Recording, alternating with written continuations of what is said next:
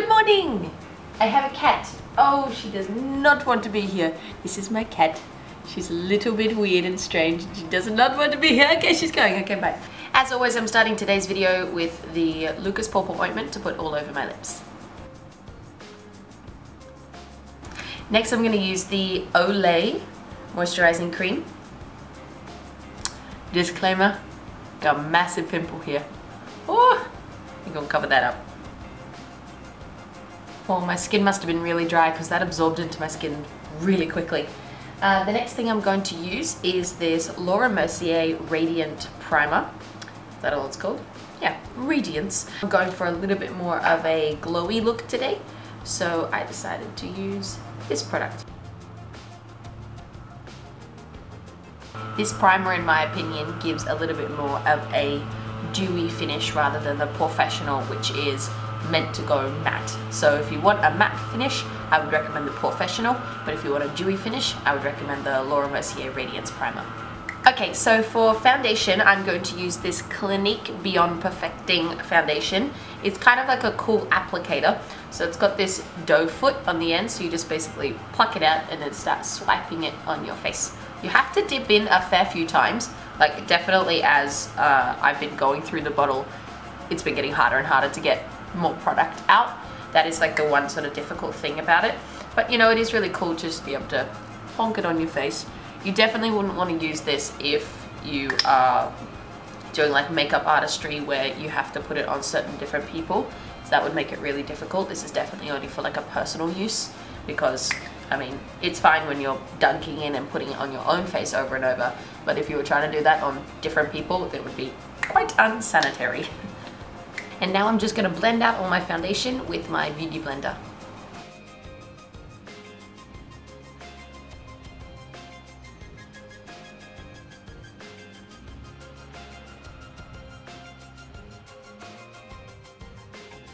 Next for concealer, I'm so excited. It has been like, I don't know how long I've had that previous concealer for, but I got a new one! It's exactly the same and nothing's changed because I loved it so much. I have not been able to find a better concealer than this Nars Radiant Creamy Concealer. I'm sure there's others out there, like for example the Tarte Shape Tape. I would really love to try because apparently that's a very, very good one, but I'm having trouble getting my hands on it here in Singapore, so maybe I need to go try and find a way to get it online. But anyway, I just want to like, just listen to this, listen. Oh, so good. Oh, so much product.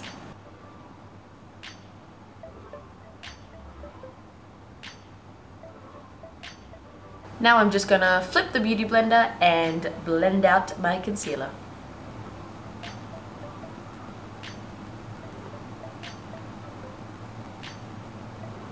Before this starts to crease, I'm now going to take my Mercier translucent powder to set underneath my eyes. Now I'm just going to set the rest of my face with that same Mercier translucent powder.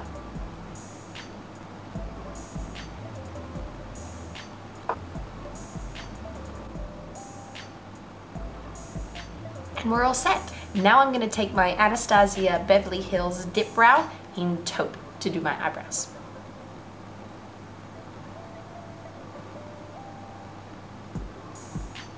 I'm just going to quickly do my other brow off camera. So now that my brows are on, I'm just going to take the Nars Radiant Creamy Concealer and carve out.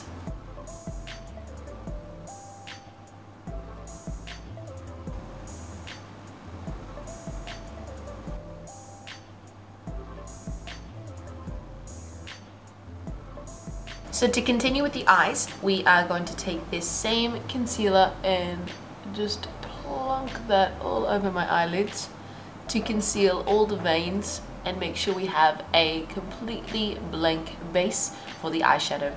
This brush is pretty cool. It's the Sigma 3D Precision, it's the mini version brush, and it's got this angled edge here, and it's really helpful to sort of come right up to that brow bone and blend the concealer into the line that we've already made.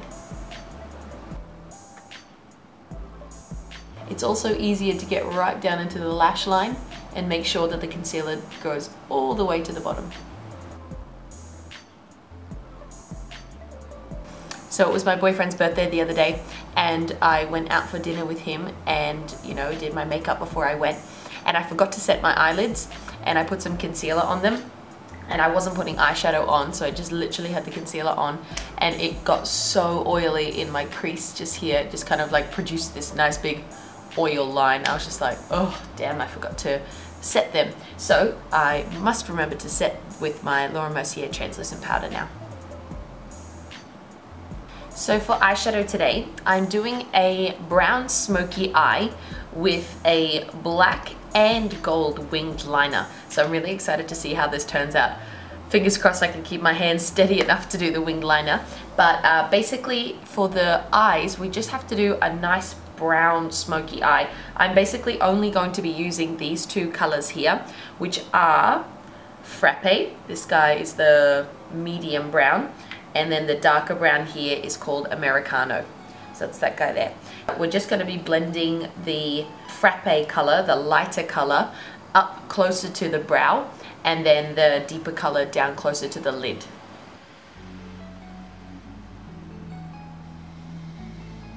So for the first step, it should look something like this, and then we are going to dip in with a, what is this guy? Just a Sephora brush. This is the smudge brush, and I'm going to pack this color here on the brush and just press down the color, tap off all the fallout, and just press down the color on the lid here.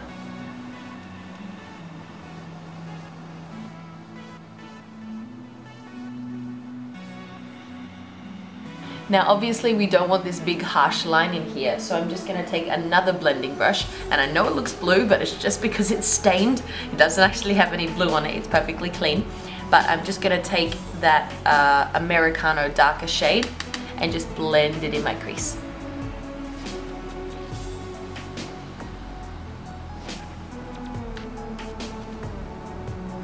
So just to make this eye look a little bit better for my eye shape, because I have hooded eyelids, when I didn't bring this out here before, when it was just flat like that, it was making my eyes look very small.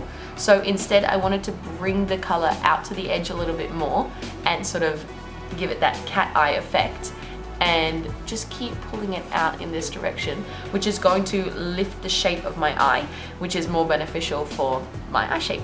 I'm going to now repeat on the other side.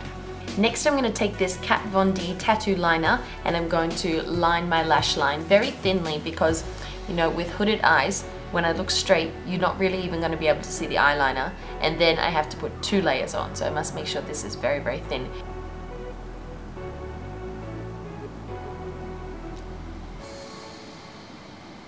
Okay, so this is the part I've been most nervous for, so let's just see how this goes. This is the Urban Decay Razor Sharp Longwear Liquid Eyeliner, and this is in the shade Goldrush. So I'll show you here. It has a super thin brush there, and it's just this beautiful like yellowy gold. And I'm just gonna try my best to place this on top of the line I've just created now.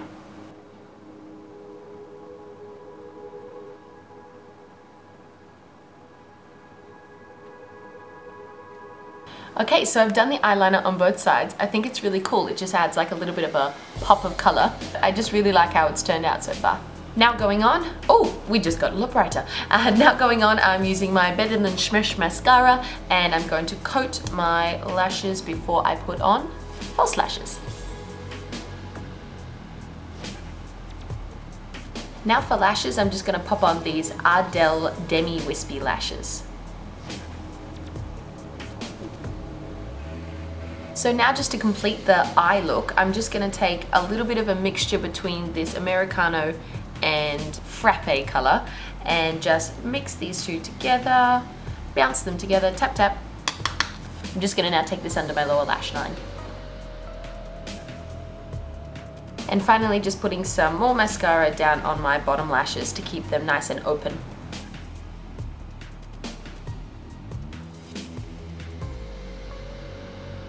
Now to continue to finish off the face, I'm going to use my Nars contour kit here, and I'm going to use the contour shade to chisel out my cheekbones, my temples, around the tops of my forehead,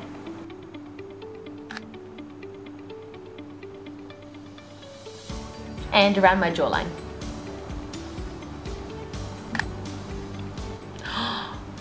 I just hit pan.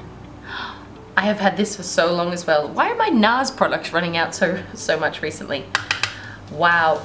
This is the first contour palette that I ever bought back in like, probably about 3 years ago I bought this. And I'm finally hitting pan. That's so sad. So I've just taken Melba on my funky donkey brush and I'm just popping this all over my cheeks. The eyes are very dark, so I have to make sure that, you know, there's a nice balance between all the colors on my face. It's not just like eyes. Now for highlight, I'm going to use the Hourglass. I basically have the same face routine. I don't really have too many different sort of contour shades and blushes and highlights. The two things I mostly change up in my makeup would be the eye look and the lip look. Everything else, I have a couple of foundations, but only sort of like 2 or 3 that work for me. And then everything else is just in the eyes and the lips.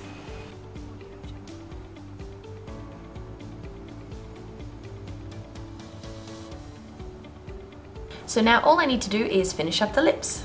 So for liquid lipstick today, I'm going to use their Kat Von D liquid lipstick in the shade Lolita. This one was given to me as a present by one of my students, so thank you, Esme. And I am just gonna pop this all over my lips. It's a nice brown to tie in with the brown that we have on the eyes.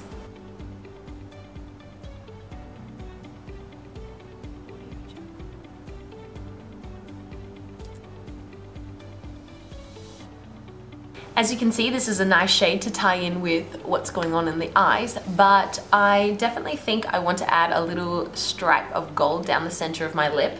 I think it would tie in nicely with what is going on the eyes. For the last step, as usual, I'm going to take this Urban Decay setting spray and spritz it all over my face. So here we have the finished look.